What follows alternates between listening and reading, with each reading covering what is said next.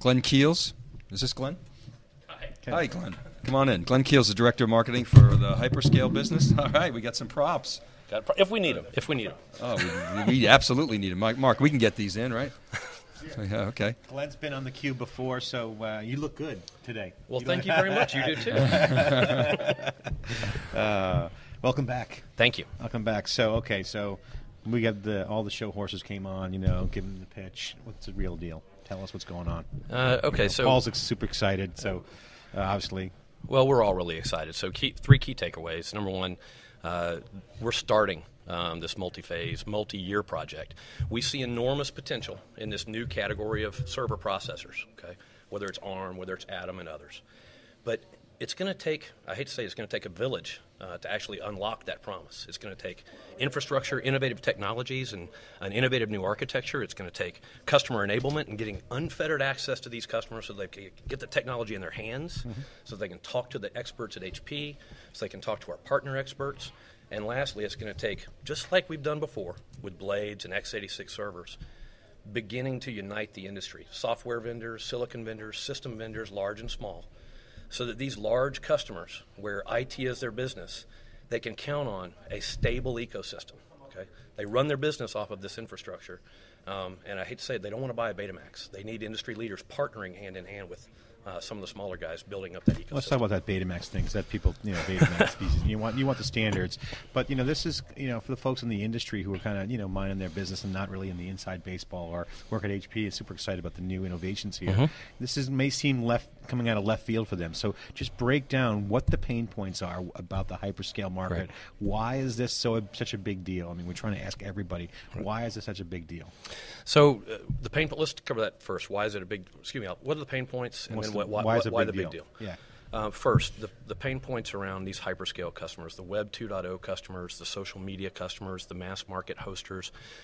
Some even enterprises are doing massive scale-out analytics.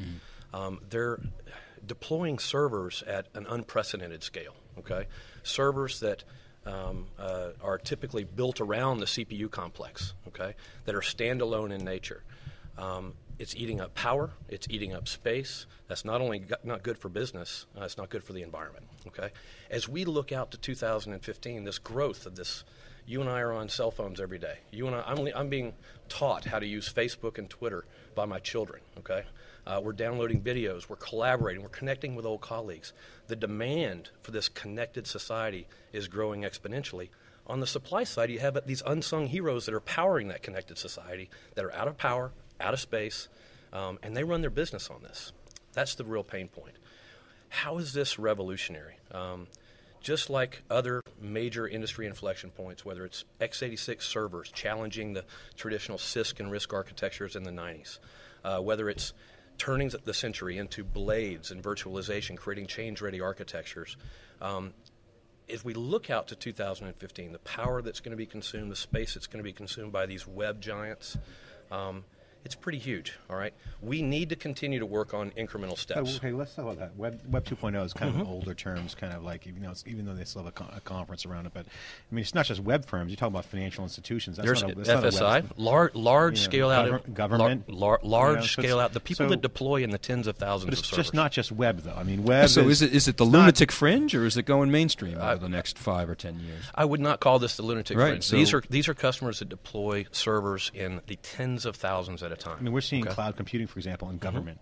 Right. Government, financial, healthcare, changing their architectures over to be much more connected with mobility. So that's driving a huge change. So I wouldn't. Web is kind of a weird term because people think like, oh, Facebook stumble upon, Twitter. Well, let me clarify that just a bit.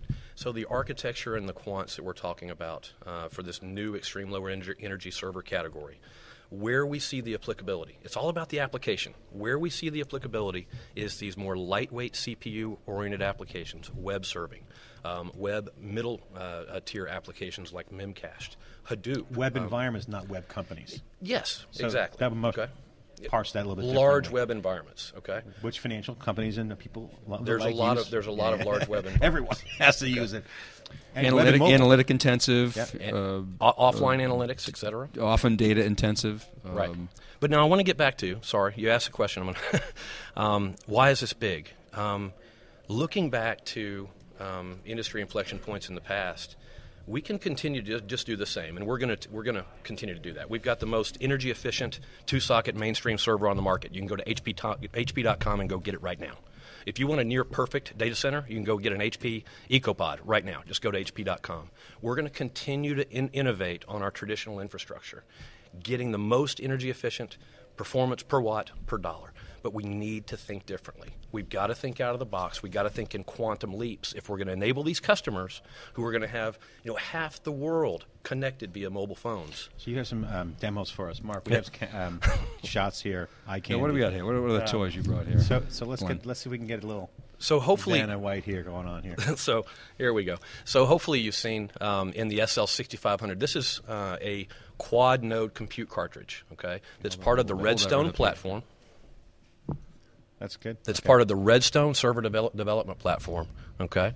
That packs, the system itself packs 288 servers into a single 4U chassis.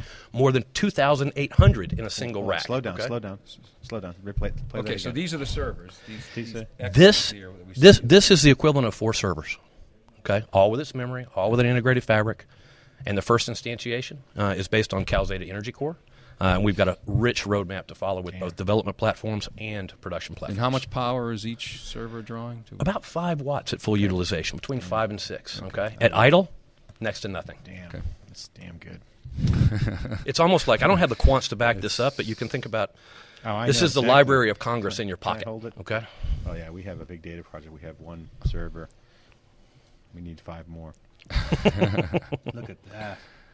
Again, by doing this and combining it with a rich infrastructure that's shared and federated, we can reduce 2,800 in a rack. Okay. 2,800 rack, but some customers, so this is for more of a web workload where it's more CPU intensive. The Redstone architecture, the Redstone platform, you can also mix and match compute with. So these are actually spinning media. So these slide into a tray. Just pop right in. Pop right in. Right, the chassis. 18 of these fit into a tray, 4 trays in a chassis with 4 servers on each compute cartridge. And you can mix and match spinning disk or SSD. Yeah. Okay. A storage cartridge, because some customers want to really flesh out these type of new low energy servers for like Hadoop, where you want to put a spindle per core, let's say. Okay. So the Redstone architecture allows customers to mix and match storage and compute in a very flexible way to do their application testing and benchmarking. They can tune everything. Absolutely. Absolutely. Nice. That's awesome. All right. Woo, that's good. And so like you're asking about tuning. So that's part of this announcement, right? Is tools to be able to do that tuning, or is that some of the secret sauce that you guys are bringing to the table? I'd say we're bringing some secret sauce. A lot of the research and the tools that HP Labs will be bringing into our new Discovery Lab, but equally important, if not more so, is us uniting that ecosystem of partners, whether it's the partners that we're announcing today in our Pathfinder program. We'll be sending out additional invitations effective now to help build those tools, to develop the best practices, to develop standards, whether it's silicon partners, software partners, or system partners. We did this with Blades. Okay, when Blades was a glimmer in our mind that we could create a change-ready virtualized infrastructure, guess what? It wasn't just about a technology and introducing Blades. It was about creating the solution builder program back then. We started out with 10. Last time I checked, we had 300. Okay, that took Blades from a glimmer in our eye that could create incredible customer value to what is now a mainstay in most enterprise data centers. So those partners are where those tools are going to mostly come from. Excellent. All right, Glenn Keels, thanks for coming on theCUBE and CUBE alumni, bringing some props. All right. Can you leave those 4 servers with us, please, in the chassis? Thank you very much. You guys take care. Have a